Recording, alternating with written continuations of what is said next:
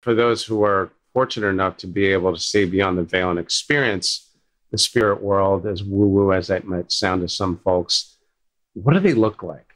Like your grandmother or whoever you saw, what do they look like in the spirit world compared to what they look like the last time you saw them?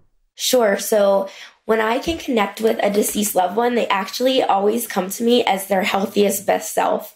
So they might have died at 89 and they were hunched over and wrinkly, but whenever they show themselves to me, I'm seeing them at their highest, their prime of how they came, how their best part of their lives were. So sometimes they can come to me almost as a child because maybe their youth was the best time they've had. And other times it could be in their 20s.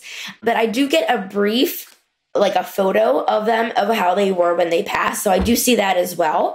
But then it's almost like when I'm giving the reading, I'm seeing them in different phases of their lives. So I am seeing them at different ways that they looked during their life.